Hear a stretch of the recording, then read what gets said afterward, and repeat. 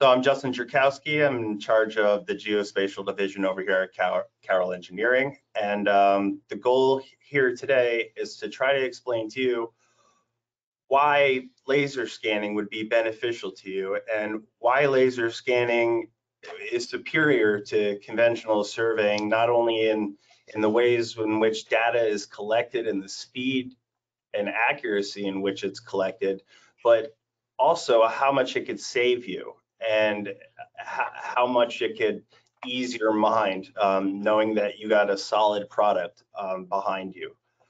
So through this table of contents, you know, we're gonna go through many other things too. But just as a base, what is 3D laser scanning? So we want to inform you what this is, and we want to also inform you that just because this technology is so superior and is expensive, we don't want clients to feel like that cost is going to be put on them. Okay, so this cost was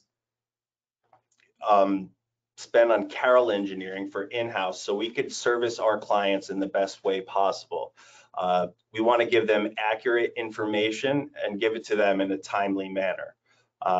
That is our goal. So our goal isn't to try to make money back for overcharging. Our goal is to get return clients, and you do that by servicing them well and giving them information that they could hang their hat on.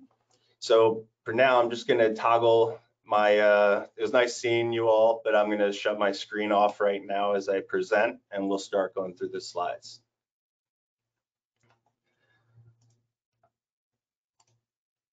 Okay, so what is laser scanning?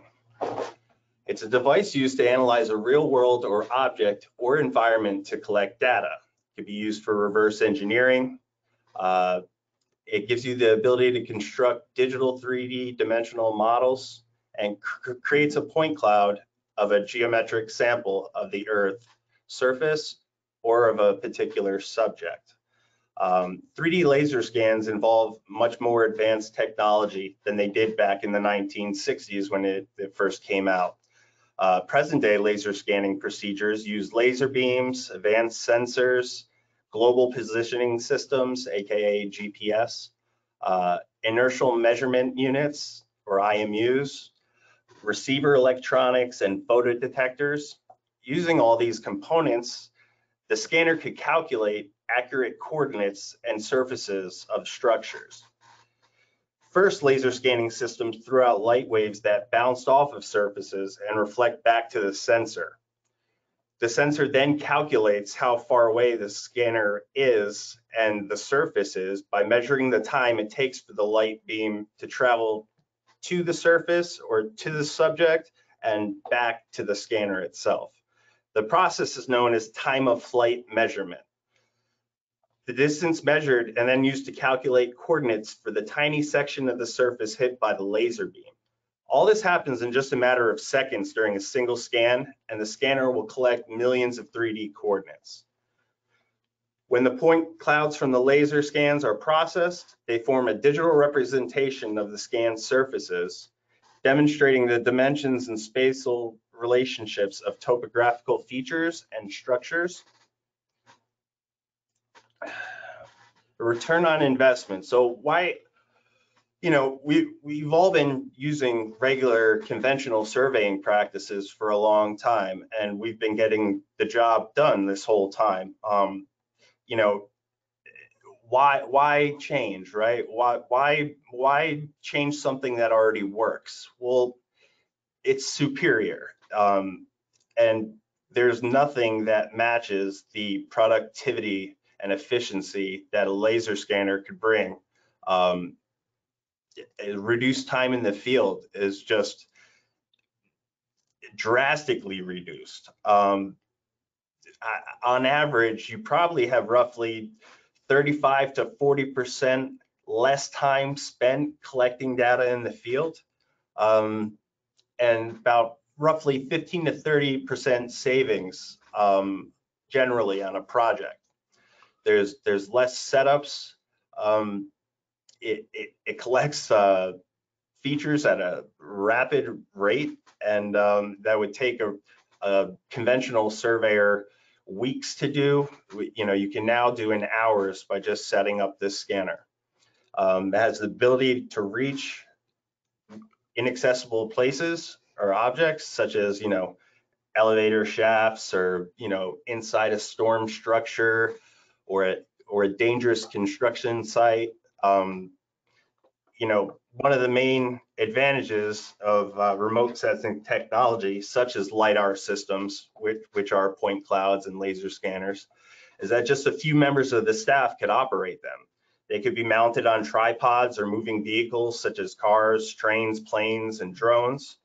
Therefore, construction surveys could be carried out with fewer people on site.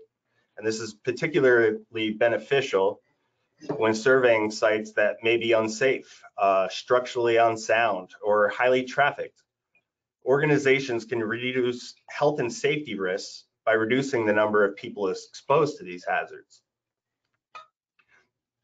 You could also eliminate site return trips, and site return trips have a cost. The cost of rework often accounts for 5% or more of total construction projects, which for larger projects can total many thousands and even millions of dollars. There's no more bad shots, there's no more redos, there's no more, oh, we forgot to locate this, or the client didn't know he needed this and now we have to go back, and it's your firm is put in a position where you're either eating that cost to service your client, or you're going back for an additional work authorization to the client to say, hey, you never told us we needed this, so we have to return, wasn't in the proposal, but we have that now. If we missed it in the field conventionally, you'd have to return back, whereas, when you're capturing the whole site at once, everything's right at your fingertips. You can literally survey from your screen inside, and we'll get to that more later. And in road surveying and traffic construction, developing highways is one of the most challenging tasks for authorities, as they can't stop traffic for too long to gather information about existing roads. But they can't delay construction work either.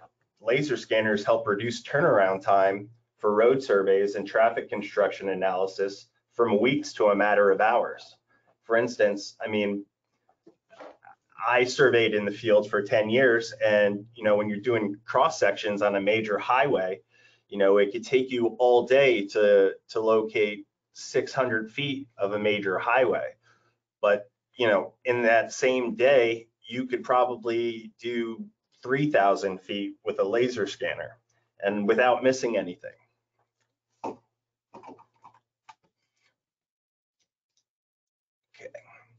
Why is 3D laser scanning superior to conventional ground surveying? We touched on it a little bit, but it rapidly and accurately collects data at infinitesimal levels, which once took weeks, now takes hours. Dramatically reduce health and safety risks, collects data in areas once inaccessible to surveyors, unsafe sites and structures, vulnerable historic sites. There's some sites where, they don't want people disturbing the area. And in this case, you wouldn't even have to step foot in the grounds and you could survey from afar. And again, the 10 to 20 savings per project, which, it's actually 15 to 30, as I referenced on my other slide, after doing some real research and talking to some of my contacts. And everybody came around the same number, and I agreed, and it was about 15 to 30%. So that's an edit that was just forgotten about, so apologies there. So what is point cloud data? So when we set up the laser scanner out in the field, we're hit and go, right? We're telling it to scan this area. You could window an area, otherwise you could just scan 360. And what we're doing is creating a digital twin of the survey environment. It actually brings you there, and it brings the site onto your computer screen where you could then survey from the screen. Once processed and registered or stitched together like a puzzle, it turns into a 3D digital model. And these coordinates or points appear as pixels on your screen, not unlike a television at all. If you know, some of the older televisions where you could, you know, look real close and you could actually see the pixels, that's how it appears on my screen. And I could show you, and I will show you a few pictures and videos. I could tell you that that doesn't do it justice. It looks way better on my screen, but the way technology is, it can only look so good, and we'll get there. And I think you'll be impressed by some of the images we have. Each of these pixels that comes up on the screen, it forms the overall picture of the site. Like I said, it brings you to the site, but the biggest thing is each one of these small little pixels populated in the millions has its own X, Y, and Z coordinate value. Okay, so here's a little video. I wanted to kind of demonstrate colors to you, because you're going to be seeing a lot of pictures. You're not going to know what you're looking at or what the difference is, what the colors mean. So this is just the standard intensity setting, and you could toggle colored scan, real world imagery, or black and white. And this video was just to demonstrate that. So you can see me, I'm going up there, I'm changing it to the real world. So right now you can see all these stones and the water going underneath the bridge. And I'll go back again just to show you how easy it is. You can see the different colors, all the different rocks and, you know, things in the background. And it's a way of looking at things from a different perspective. I could change the angles on some of these things, you know, flip it to the side, really isolate certain areas and zoom in, so I could, you know, really go into the weeds and on how this thing is built and the shape that it is. And, you know, you could provide an engineer anything he would want to know about this. You know, if I zoomed in to one of these rocks right here, even the smallest pebble here would have at least, you know, 15 to 20 coordinate values on it, you know, the small pebble. It's pretty crazy stuff that we're able to do now. And it doesn't take that long. This doesn't take that long. This image that you see right here was done in 30 minutes in the field. So it's a half an hour. And then in the office, you know, tell me what you need. You're the engineer, I could give you whatever you need. How long is that going to take me to do?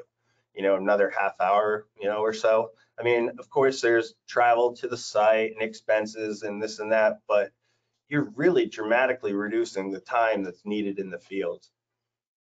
Justin? Yes. Someone has asked, what do the colors indicate in the default mode? So it's just a different way to look at it. So let me pause this real quick. It's just a different way to look at it. The colors reflect differently off different materials. So you could then distinguish what material you're looking at. You could tell the difference between asphalt, pavement, and concrete, or a wire fence versus a PVC fence, or, you know, anything like that. It helps distinguish colors or distinguish materials basically in the scan. Did that answer your question?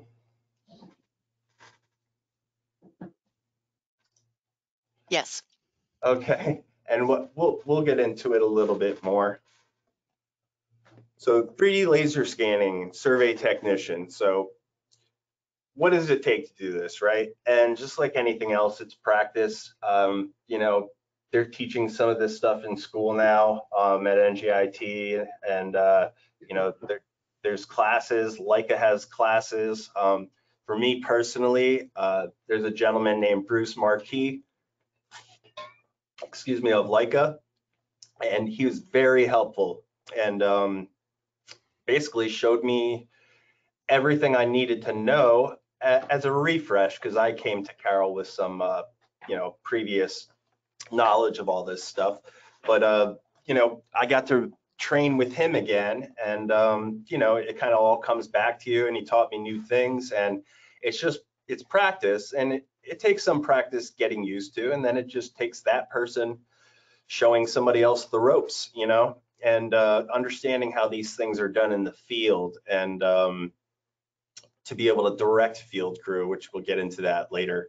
But you also need the ability to read sketches, plans, blueprints, which is, you know, standard surveying thing. There's CAD software experience. You could attain certifications, you know, which definitely help if you could provide to municipality, so they could be assured that they have people responsible in the project that should be in charge of the project. Here at Carroll, we have 25 years of combined experience with laser scanning. That's indoor and outdoor, and I scanned in the field for several years before coming and learning the software in the office, and that always helps get a better understanding of what's going on, and if something went wrong, you would know how to fix it, and you know, to achieve the product that you're willing to stamp your name on and give to your client. Okay, so we're going to talk about 3D laser scanner applications. I have a list over here of, you know, water, wastewater management and inspections, stormwater management and inspections, the bridges inspection, construction phases to make sure everything's going up as it's supposed to, traffic and transportation, road surveying and traffic construction analysis, DOT surveys. Then under the surveying, we have floor levelness, which is what you see on the right here. I'll go into that. Column building and structure deviation plans, just to make sure. I've done a few scans in the past in the city, in Manhattan actually, that their columns weren't going up straight. So we brought they wanted to check it because it looked off to them, and if it looks off by sight, then it probably is. So we went out there and laser scanned it, and we were to, you know, show them where the deviations were occurring so they could minimize the amount of cost to fix this building that was going up. Justin, yes. We're still looking at the bridge. Are you? Oh, because I paused it. You forgot to unpause. Yep. Okay, here we go. Thank you. Thank you. Okay, so what we're seeing over here on the right is a tin surface, basically, and this was done in my Leica Cyclone program. I did this in a matter of seconds, if you believe that. This is a 2-inch by 2-inch grid on a concrete floor of a second-story building that's going to be a senior living facility, and we'll show you more of that later. But I just wanted to show you guys how this surface is interpolating, and the colors here indicate dips in the floor. They indicate deviations in elevations. So wherever you see a yellow or green or a different color, that's areas where it's either dipping or mounding. And you know, if you know anything about floor levelness with concrete, and it needs to be flat. Otherwise, they'll have a tough time putting the floor down, because you know, the tile will, if you have 12-inch by 12-inch tiles and the floor's dipping and mounting like that, they will crack eventually. Moving on. Okay, so what other applications? We have volume calculations. You do regular boundary surveys that you would typically do conventional, building facade surveys, tunnel, bridge, dam inspections, and other as-built surveys, interior pipe and wire network locations, accident investigation or forensic surveying, overhead wire, tunnel, bridge clearance, urban topography for town planning. and areas are no longer inaccessible. As you see on the right, we could invert the scanner down into the manhole structure to perform inspections. And then on the right side of that is an actual point cloud photo. This is not a picture. This is a point cloud photo where each pixel has an X, Y, and Z coordinate. Not only can you see that that's a PVC pipe inside the concrete, but you could also get a direct measurement to know exactly how large it is. Looks like an 8-inch to me right now. And then up above it, looks like we have a 4-inch coming out. But you could inspect the entire interior of the structure and also determine the water flow. If you look at this green PVC pipe at the bottom, you could see a dark area. That's the water. So, you could tell the water's flowing correctly out of that.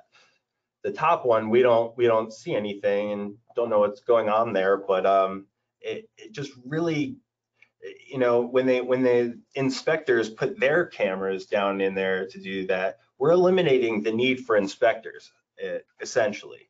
We could do it all ourselves. Not only could we do it ourselves, we could model the whole pipe network, tell you exactly what size everything is in, what shape, material, flow rate.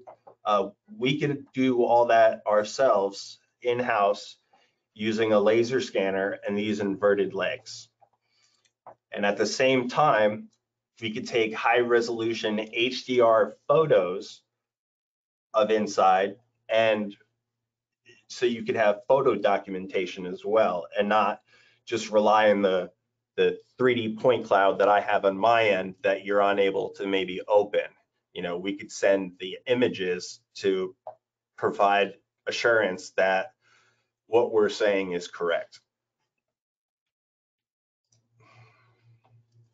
So laser scanner, this is what it looks like. This is actually what the laser scanner that Carroll has looks like on the right. It's a P40 model. It's one of the best laser scanners that Leica has to offer, and it has long range capabilities, very long range. You could change the density on the scanner to shoot farther, to locate farther structures, and that cranking up the intensity makes the scans longer and it takes a little bit more time. So it's always important at the beginning of a project to understand what the client actually wants and needs. If they wanted to study the cracks in a foundation to see if they're expanding, then maybe you want to crank the density up a lot and move it a little bit closer. Or if you're doing overhead wire clearance surveys and the wires are very high up or maybe a little farther away, then again, you want to crank the intensity up. Then you could also window it and just scan intensity on that window, so you're not running through a whole 360 to create a longer time. Okay, so the software. So the main software I use is Leica Cyclone and Leica CloudWorks. Leica Cyclone is great, and it's the best software that's out there. And this is where all my work is done. And you'll see some videos in a bit. But this project makes running through laser scan projects easy.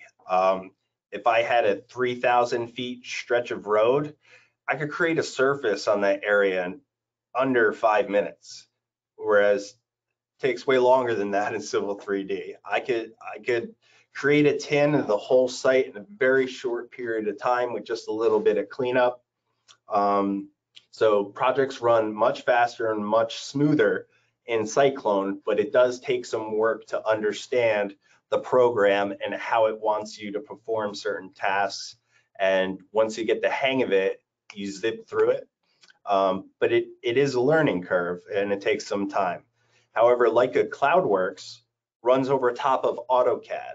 So you could bring the point cloud into regular Civil 3D and do the whole survey through CloudWorks. You could look at it top down and trace all the features. You could still grab elevations from the pixels that are in there, and you could see where everything is. You could see where the overhead wires are. You could flip your UCS so you're looking at it like you're there, looking at it straight on in the real world view. But we'll get into some of that later. Okay, pre-scan procedures, just to get into it quickly. What I would do when I'm cooking up a proposal or trying to provide field instruction, I would review sketches of the property or Google Earth imagery of the property. I basically look at it and say, okay, we would need a scan here, we would need a scan here, and I mark it up with red dots or whatever, and then I determine, okay, we probably need some targets over here, some targets over there. What are the preset settings? How are we scanning with photos? What kind of resolution do we need? And that's all determined by the type of project. And just real quickly, what I meant by target selection. So these scans are stitched together. There's multiple ways to skin this cat. You could do it by using targets, which means that from one scan, you would shoot 3 targets, we'll say, and then from the next scan, you would have to shoot at least 2 targets from the previous scan, and you piggyback around like that until you're finished. However, you could always match up like features from scan to scan and stitch it together that way. I know that's a little complicated to understand, but didn't really want to get into the weeds of how that stuff works. If you guys had any additional questions, obviously you could ask them at the end, or you could email me anytime. This was a project we did to determine the overhead wire line, the overhead wire clearance on this road. And I'm just showing you the difference between the black and white imagery and the RGB value color imagery on the bottom. It just gives you a different way of looking at things, and sometimes a little easier on the eyes when you're looking at all these bright colors all day. Okay, so we just went by and we did some scans in the steel stacks, and just because it's a popular place in Pennsylvania, so and I thought it would be cool, so we just went by and did some scanning over here, and this is the main sign out front, and then this is just an up close point cloud of the sign. And I mean, you could kind of see where it's sparse in some places where the pixels stand out a little bit more, but where you see that it's all solid, I mean, there's really just, it would take you forever to count all the X, Y, Z coordinates that are just on the stacks writing here. Let's go to the next one. So, look at, it still shocks me sometimes at how good this stuff looks. So, this looks like a photograph, and it is not. It's a point cloud. It's just incredible what it could do. You can see the stage over on the right. The steel stacks in the background. They have these concrete benches here, the sidewalk and guide rail and the road. I mean, it's just very obvious what you're looking at. And this is the PPL center across the street. And, I mean, to just look at this is pretty incredible stuff here. Just showing you what this technology can do here. And then that transfers for things like underground utility mark out, right? Is there any doubt that this is an underground electric line going to this manhole, that you could read what it says on the manhole? It's incredible stuff. See, this is an example of a ADA ramp detail. Now this is Bergen County, New Jersey. They're notoriously tough on the as-built to their sites and their ADA compliance. And, you know, if it's off a little bit, they'll ask you to rip it up. And oftentimes it's hard to get enough samples. You know, you don't want to fail somebody just because, you know, of a bad shot, or maybe his rod, when you're conventional surveying, maybe that rod got stuck into like a crevice, or maybe it was on top of a little piece of stone in the concrete. All these things could fail an ADA ramp.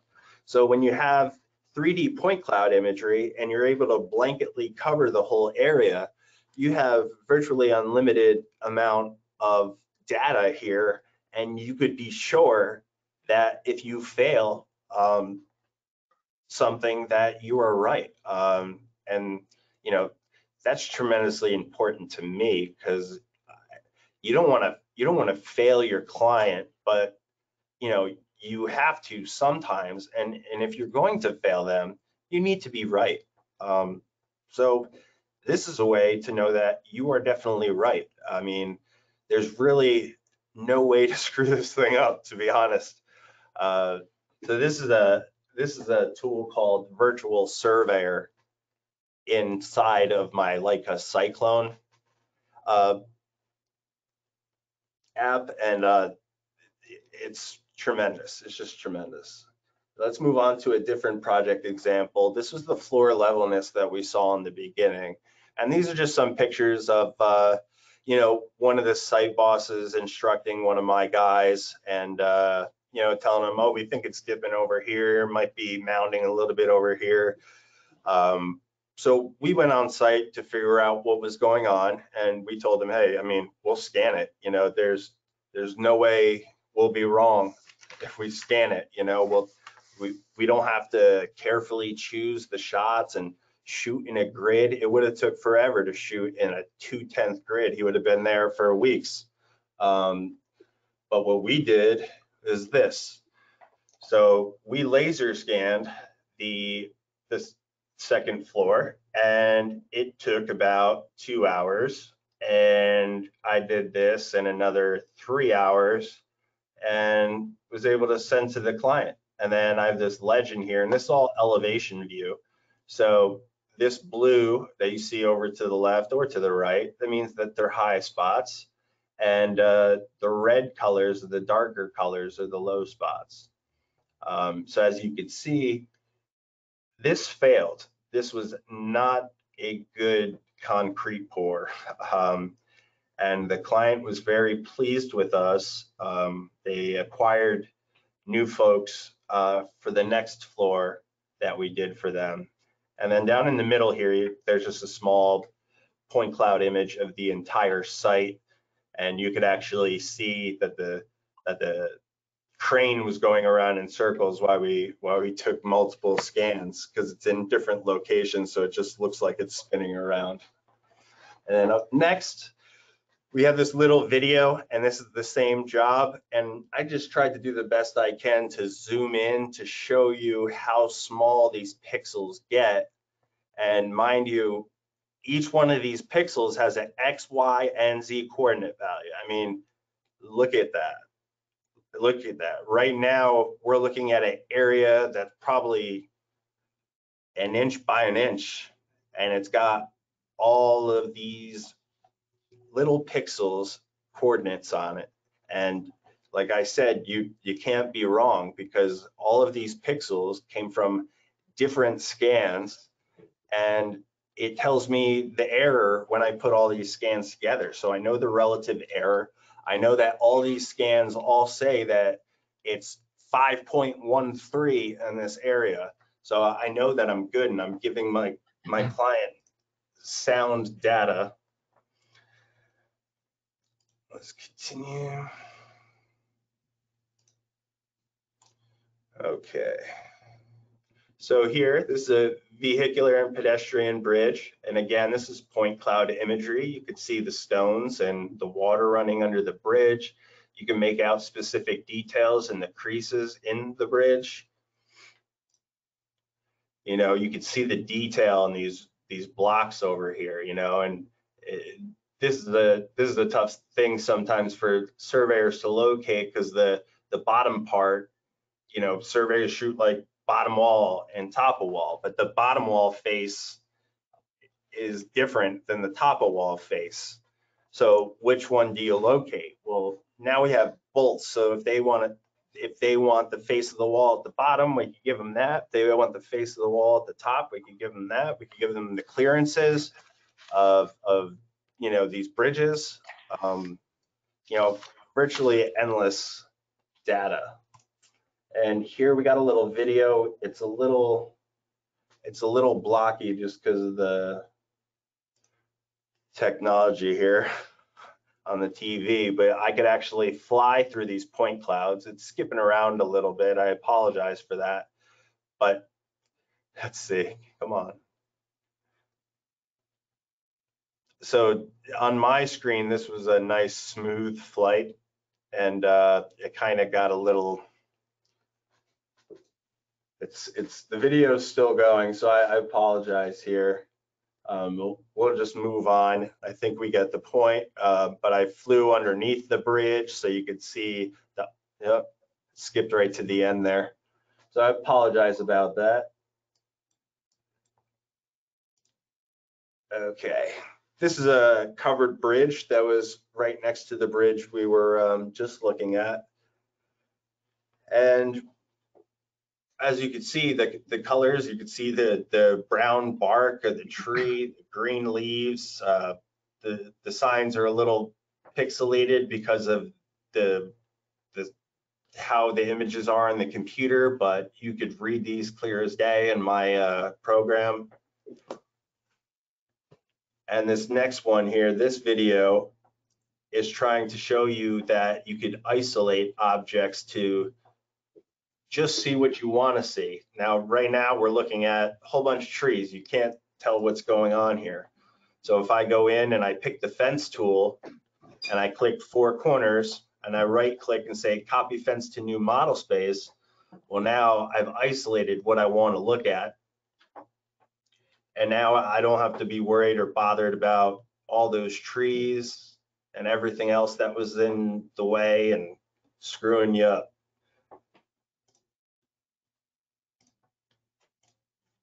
And then the final product is something like this. So now I'm only looking at this, and it's much more easy to navigate through.